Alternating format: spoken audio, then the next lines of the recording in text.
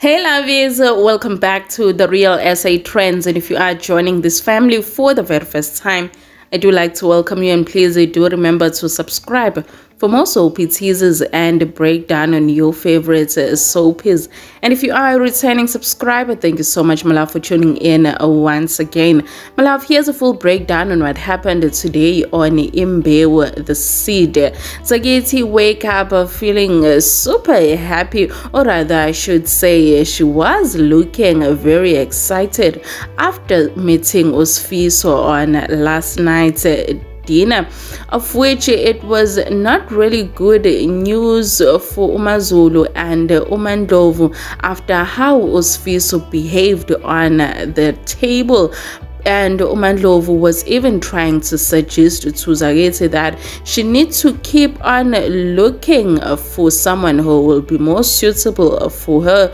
But Zageti was like, no, she's actually more happy with Usfi. So they have even been communicating in the morning. She also pretended as if she didn't know that her mother and grandma was trying to hook her up when Buhle suggest or mention it in the table. On the other hand, Nkululeko went to see Madonsela and apologize for letting Madonsela get arrested, whereas he knew that Thokozile was actually alive and Madonsela was wrongfully arrested, and Madonsela did actually forgive Nkululeko. And it has been a fight between Sebenzile and Madonsela.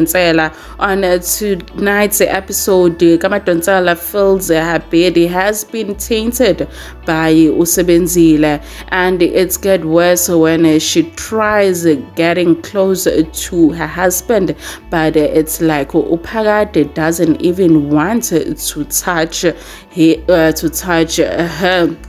Mandlovu did arrive at Phakade's house to try and resolve the fight between Sebenzile and Madonsela. She suggested that Sebenzile should be the one who is leaving Phakade's house since Madonsela is back.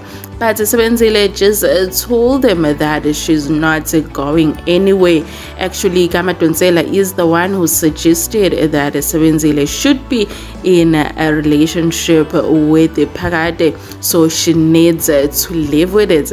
And if she cannot do so, then she's the one who is supposed to be living, because Sebenzile is not going anywhere. It's get worse when Sebenzile asked Phakade if she should leave, and Phakade said no, Sebenzile should actually stay with them. So it seems like the fight of Sebenzile and Madonsela is still far from being over.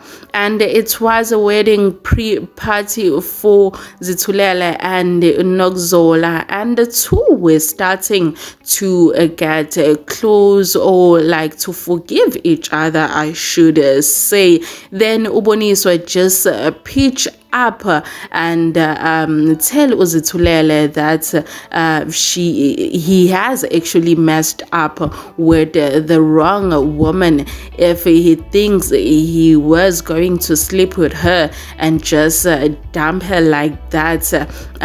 It seems like Bonisa wanted to fight for Zitulele. So that's all I have for you now, my loves. Do remember to subscribe if you haven't subscribed, and I love you all. See you on my next one.